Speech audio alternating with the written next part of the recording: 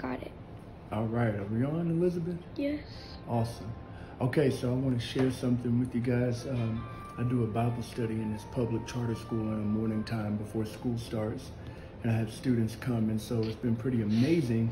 And I want to share with you guys what I share with them, because it was such a blessing to me, and I think it'll be a blessing to you guys. So Elizabeth, come on over here so they can see me. Now, I'm not an artist, but I'm going to draw what I drew for those kiddos in the Bible study. And so there is a scripture verse in Isaiah 26, verse 3, and it says for us to keep our eyes on him, on God, and he will keep us in perfect peace. And so what do we need to do to keep ourselves in perfect peace? Well, the scripture verse tells us what to do. It says to keep our eyes on him. And so we are all on a path. We're all on a journey. And I'm going to draw just a little path here.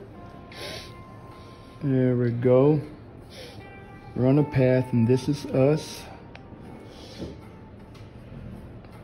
Draw a little stick figure here. I know, that's pretty good, isn't it? So here we are, and we're trying to get to, we're going somewhere. And this right up here represents God. And he says that if we keep our eyes on him, he'll keep us in perfect peace. So just keep your eyes right here. But here's the problem. The Bible says that we will have trials and tribulations. That's inevitable. A lot of people like to try to pray away problems and pray away bad things from happening and bad things that people do to us, but that's inevitable. So here we go. We got these problems that come up. We got money problems. We got family problems over here. We got health problems over here. We got relationship problems. What else? We got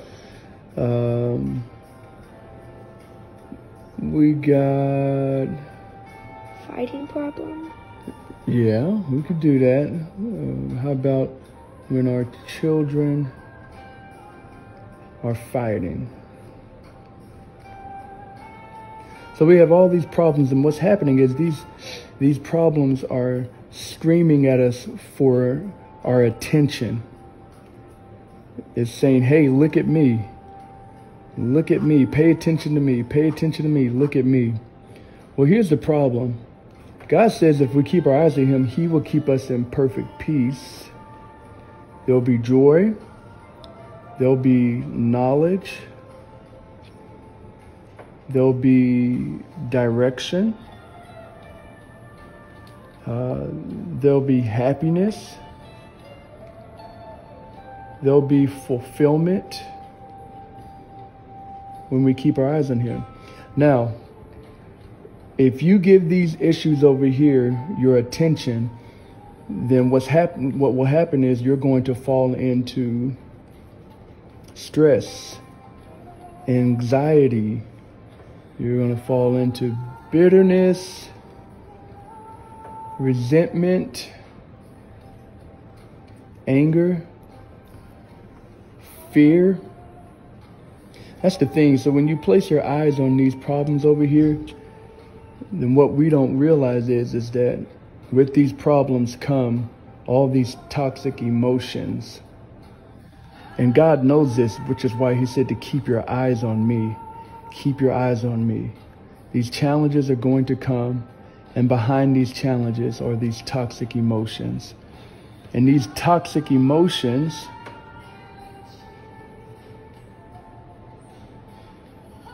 lead to toxic behaviors.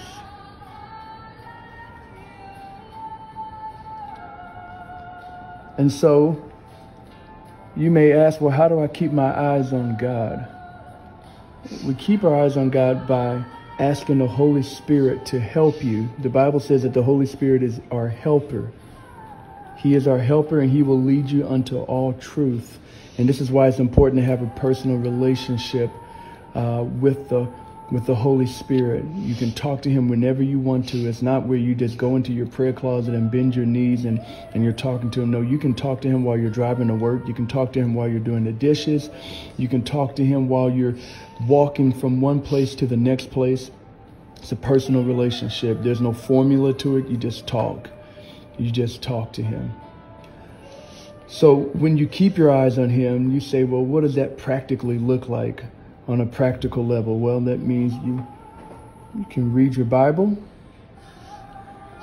And the good thing about this is that, yeah, these problems may be here, but when you read your Bible, the Bible actually has wisdom and knowledge and understanding and direction on what to do with your children who may be fighting or with health issues or with relationship problems or with family problems. The Bible has all the answers to these things. So God is just saying, just keep your eyes on me. I got you. I'm going to take care of you. I have the answers, and it's found in my word.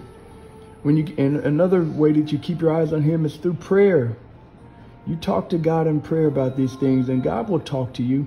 He may talk to you. He may place something on your heart. He may speak to you through a song. He may speak to you through you going to church, which is another way you can keep your eyes on him, going to church, and the pastor may be talking, and he may give the answer to one of these dilemmas over here. But you don't have to put your eyes on these things. You don't have to focus on them, because once again, when you focus on these things, then you're going to fall into these toxic emotions. Just keep your eyes on God through reading the word, through prayer, through church. Talk to your mentor. If you have a mentor, find a mentor that you can talk to that will help you to keep your eyes on God. Because when you do these things, you will be in a place of peace. You're going to be in a place of happiness and knowledge. And now you're in a place where you can hear from God clearly. But when you come over here and you're focusing on these things, then you are misaligning yourself and removing yourself from a place of hearing God and even seeing God, because you are now falling into what I would call spiritual or mental quicksand, and you will begin to drown as you keep your eyes on these problems over here. So this is what I shared with the students. They were eating this stuff up. I was eating this stuff up, and it's so easy to take your eyes off of God because of all these issues and problems. But with the help of the Holy Spirit, with the help of the Bible and prayer and even going to a good, non-compromising, Bible-believing church, finding a spiritual mentor who bears fruit, one who loves God and loves his neighbor. When you connect yourself in all these areas, you're keeping your eyes on him, and a solution is going to be revealed to you to these issues over here. And so the beautiful thing is that you stay in peace and you find a solution to all these issues. Awesome. Well, thank you very much for listening. I hope you have an amazing night, and I pray that your tomorrow is amazing as well, and that you have a wonderful weekend. God bless you guys.